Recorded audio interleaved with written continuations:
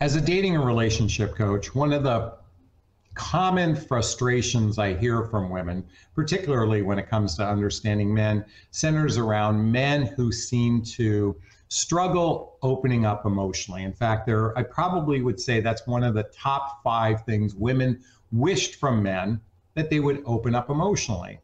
And I think before we lean into that, how to do that, I think it's important to understand why this happens. Now, for those of you who follow my channel, you know I'm more of a personal development coach than actually a dating and relationship coach. And what I mean to say is I'm here to encourage individuals to do personal development, self-help, and spiritual. Why? Because one of the fundamental causes of human beings being what I call emotionally constipated, and that was a friend of mine who shared that terminology with me. Some people call it emotionally unavailable. Some people call it emotionally frustrated. I like the term emotionally constipated, is that typically a human being has experienced some sort of traumatic wound in their life. This is also known as childhood wounds and traumas, or adult traumas that might cause them to stuff their emotions. In addition, men have been preconditioned to actually be more stoic and not even share their emotions, because they were taught by sharing emotions that isn't very manly. Little boys are taught, be a man, tough it out, and so forth. So to understand that part of it is social conditioning, but really what causes most men to be that emotionally unavailable person that makes it difficult for them to open up is, as I said earlier, childhood wounds and traumas, or adult traumas. And this is true for women as well as men. This is one of the reasons why I highly encourage human beings to read this book called The Hoffman Process. The Hoffman Process, here's a copy of it. This is a book to heal your childhood wounds and traumas. Or if you want, Google the Hoffman Process and go to their retreat center. There's one in Napa. There's one in, I think, on the East Coast as well, because this organization has a way of helping individuals find that peace within themselves to genuinely love on themselves, to really genuinely love on themselves. I know personally when I went in 2017, there was an experience I had where I felt, I experienced what felt like a blanket of self-love. And given that the #1 emotional health issue for most human beings is, I'm not good enough, I'm not lovable, I'm not likable, we are thirsty, human beings are thirsty for a capacity to open themselves up emotionally, and yet they struggle on the inside to get there. This is one of the reasons why, where the heck did I put my book? My book is What the Heck is Self-Love Anyway? A Journey of Personal Development, Self-Help, and Spiritual Work. By the way, all the books I recommend are in the description below. Why I'm suggesting this is if you want to understand how to open up a man, ladies, then it starts by actually learning to open up within yourself. I can tell you as a coach, and I worked with thousands of women, I have over 10 to probably 20,000 hours of coaching. By the way, if you want to schedule a discovery call with me, right there's a link. Check out a link to a free discovery call to see if working with a coach is right for you.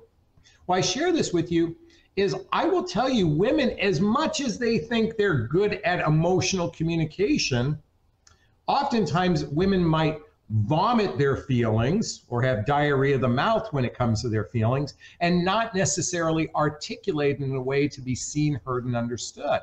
This is why human beings need a level of education when it comes to looking inside, and more importantly, coming back to women, I would say there is a huge percentage of the female population that act as people pleasers, that stuff their emotions. In fact, in many cases, some of these women are doormats, and they're being taken advantage by women, or by men, excuse me. And I'm here to encourage a more empowered approach to the process. But if you want to get a man to open up emotionally, then you have to recognize, or at least this is my invitation for you, that you might need to learn how to open up emotionally within yourself.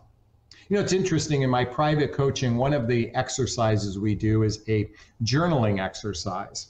And I can tell you, probably 7 out of 10 women who do this exercise struggle mightily to actually express their emotions on what they want to feel in a relationship. Can you believe that? It's interesting. 70% of the women that work with me have difficulty actually writing down the types of emotions and feelings they want to experience in a relationship. And yet everybody walks around going, Jonathan, I know what I want, I know what I want, I know what I want. And yet when they go through this process, they find themselves going, oh my gosh, I really didn't have an understanding of who I am or what I'm all about. So I'm here to offer an approach of, again, an invitation to do inner work. And hopefully by doing this work, you actually become more attuned to yourself by being able to ask better questions to determine, to gauge a man's emotional maturity, and also if he's compatible with you. In fact, one of the significant things I do in my private coaching is called radical honesty, pre-qualifying your prospect. Why is it important to do that? When you learn based on your personality what questions you can ask a guy, are willing to ask a guy, you can determine you can gauge his emotional maturity. Is he emotionally constipated? Is he emotionally unavailable? Or does he have a capacity? He just needs a little bit of help. And I can certainly help you with that. And again, schedule a call with me to see if working with a coach is right for you.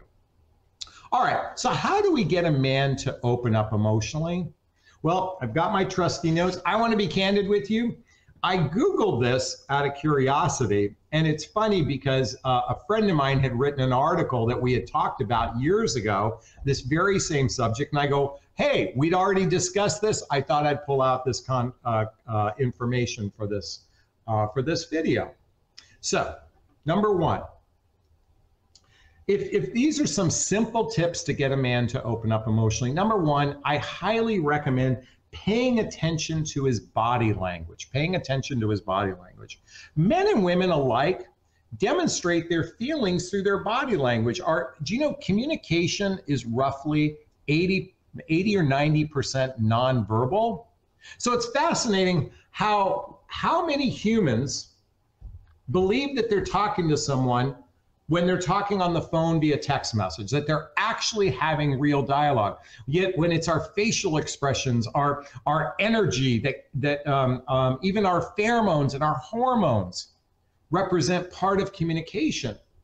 And yet I've talked to women so frequently, they go, I'm madly in love with the man. I've been talking to him on the phone for 6 months. They've never met him. You've been having communication, but you really haven't heard the communication until you physically can see their body language. And by determining a person's body language, you then can do what I call mirror and matching. One of the things, and I learned this in sales years ago, mirror and matching is when somebody's body language is like this, you can mirror their body language so they can see how they're representing themselves by being a reflection of them. It's really important to pay attention to body language because that gives you an indication of how a man or a woman is operating in that moment. And in that particular case, you can start to connect with them if you do this technique called mirror and matching. If you want some help with it, do me a favor, Google mirror and matching plus sales, and you can learn a little bit more of these techniques that salespeople use to actually feel like their prospective client is engaging with them. So pay attention to body language and then operate from a place of mirror and matching. Okay, number two. This is so hugely important. You know, most men who go through a divorce say one of the fundamental frustrations they had in their marriage was feeling a lack of appreciation with their partner actually appreciating them. Ladies, you've experienced this as well, and men experience this as equal as you. Men don't oftentimes feel appreciated for their efforts. So if you can, and by the way, I invite you to use these words instead of thank you. Thank you is something we say to the grocery store person. Thank you is something we say to random people. I say random people, now we can use thank you. I'm going to invite you to use different words. I want you to start to incorporate the words grateful, gratitude, and appreciation. You know, my girlfriend said something to me the other day. She just really appreciated that I got up this morning, and she's got a little shoulder problem, and I got her ice pack for her so she could put it around herself. And she just simply said, Jonathan, I really appreciated you doing that. She didn't have to be asked, I just did it. Now, my point in bringing this up is when you use terms like grateful, gratitude, appreciation, these are powerful words that helps emote emotions within a human being. So that's my invitation for you to start sharing more appreciation. Number 3, do fun things together. That's right, do fun things together. You know, again, I come back to how many women I communicate or reach out to coaching with me are in long distance relationships. They're in cyber relationships, thinking they're actually in a relationship with someone. And yet men bond through social activities, hobbies, mutual interests. That's how a man genuinely bonds with another person. Certainly with their male friends, it's playing golf together, going fishing together, going to the car show. These are just some things I'm going to be doing recently, or did recently, and going to be doing. That's how men bond. Well, it's the same, ladies. I'm encouraging you, social activities, hobbies, mutual interest, and you can be the instigators of these events. I remember one year I was dating a woman, and she said, hey, Jonathan, could we go do a hike up at the Hollywood sign? She instigated it, and we had a great time. It was a great bonding experience. So doing social activities, hobbies, mutual interests is a great way. Do fun things together that allow you to connect on, because, you know, how do I say this? When we're men, how we get into our body, our emotions, is through the doing of things, We don't connect through our body through the telephone. How's your day going? Did you have a good day? I hope you had a good day. Most human beings are having such benign conversation, surface level conversation. They're not going deeper, which will allow you to connect to a man and help him open up emotionally. Number 4, do the things he cares about. Do those things. You know, it's not about you love the opera and you want him to go with you to the opera. I'm using that as an example, but I'm here to suggest do the things he cares about. Folks, let me bottom line something to you. Listen, I was watching a video the other day where someone said, if you really want to get to know another human being, you have to live with them. That's how you get to know someone. In fact, that's why my relationship, we now live together. We are getting to know each other at a deeper level. Well, if you want to get to know each other at a deeper level prior to moving in together or getting married, then you're going to have to do a lot of stuff together. Weekend relationships where you see each other once every other week isn't going to build the deep roots of trust that allow you. And by the way, trust is the most critical component in a relationship, because trust isn't just about someone's fidelity. Trust is, does this person care about my feelings as much as I care about my own? In other words, does this person have my best interest at heart? And the way you're going to get there is through social activities, hobbies, doing things together, doing the things he cares about as well. And that's number 4, doing the things he cares about. You have to do stuff together. Number 5, don't make assumptions when it comes to men. Oh my God, this is driving me nuts. So many women are saying, Jonathan, why don't men think the way I do? It's because, ladies, you have a vagina and we have a penis. We think differently. We operate differently. Why are you expecting men to be, or why are you expecting men to be shaven versions of you? I mean, men are hairier creatures, so you're expecting a shaven version of you. Don't make assumptions when it comes to men. Be more direct. If you have something to say, be direct. Men can't stand that you have this expectation that we're mind readers for you. Be direct. Don't make assumptions when it comes to men. Ask more direct questions. And lastly, if you want to get a man to open up emotionally, then you're going to have to lead by example.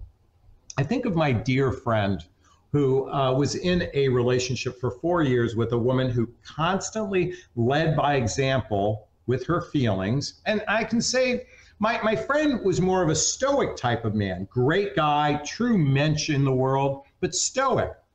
It was through her leading by example, by expressing her feelings,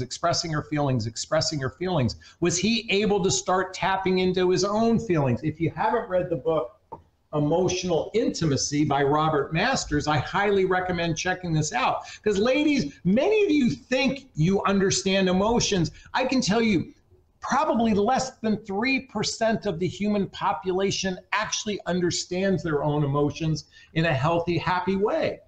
So if you want to shift the narrative, then maybe learning about your individual emotions and then being more expressive with it in a, by the way, I'm a big proponent of speaking your truth, doing it with kindness, is a great way to get a man to open up more fully to you. Look at the passive dating process today is not going, people aren't going anywhere in this passive casual world. I'm here to promote something more radical. I'm here to say, look, ladies, before the penis gets to go inside the vagina, you need to establish your standards in a relationship. If you want to be in a healthy, happy relationship, then set your standards and set your boundaries rather early. In fact, this is one of the reasons why I created my dating vows. If you haven't seen it before, by the way, the dating vows is in the description below. Because have you ever heard the phrase, women are the gatekeepers of sex and men are the gatekeepers of commitment? So if you want to be in a committed relationship, I invite you, before you get physically intimate with someone, then you establish your standards. And here's a sample of one. Each person says the following: I, Jonathan, agree to explore the process of getting to know you with the intent to declare something serious within 3 to 6 months. I agree to be monogamous sexually while we're having regular sex together. I agree not to actively seek to meet and date others while we're in the dating process, including taking down my dating profile.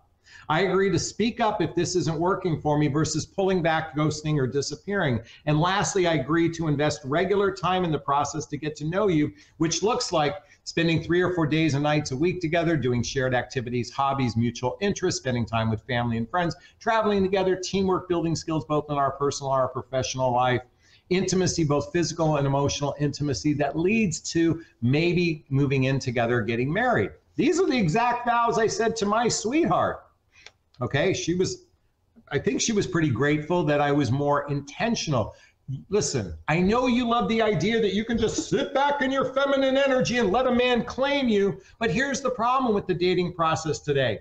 Men, what's that old saying? And I know some women, people get pissed off at this. Why buy the cow if you can get the milk for free?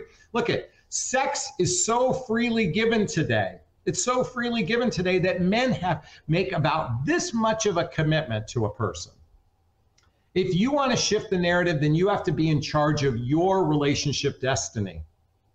And if you want to get a man to open up and emotionally, then start reading the books that I keep talking about habitually with men. And I got to tell you something. I had a guy send me a message on YouTube just yesterday. Said, Jonathan, I've been following your channel. I have sent your channel to my girlfriend because everything you're saying resonates with me. Ladies, a small percentage of men will agree to the dating vows. A majority won't, but guess what? Those guys aren't serious anyway. And if you want a serious relationship, then stand up in your power, lead by example, take charge of your relationship destiny, be in your empowerment. Because guess what? It's not a fair world out there. I know you all like, I deserve love, no, nobody deserves shit. If you want something to happen in your life, then you have to make it happen for yourself. The fantasy is over. Wake up and smell the coffee. All right, I'm done pontificating right now. Listen, has this resonated with you? If it has, please let me know. Hit that like button. Please share this video. Please subscribe to my channel if you're brand new. If you want to connect with me, check out the links below to whether a discovery call with me or my group, or even follow me on Instagram or purchase my books. All right, I think this will be a great place to wrap up our video today. I'm going to do it as I always do. First off, giving myself a big, gigantic Jonathan Bear hug of self-love. I'm going to reach into the camera and give you a hug of love if that's okay. I'm asking you to turn to someone, a pet, a teddy bear, a pillow, and give it or them a hug of love, because hugs are a great source of love. And let's face it, we could all use more love in our lives.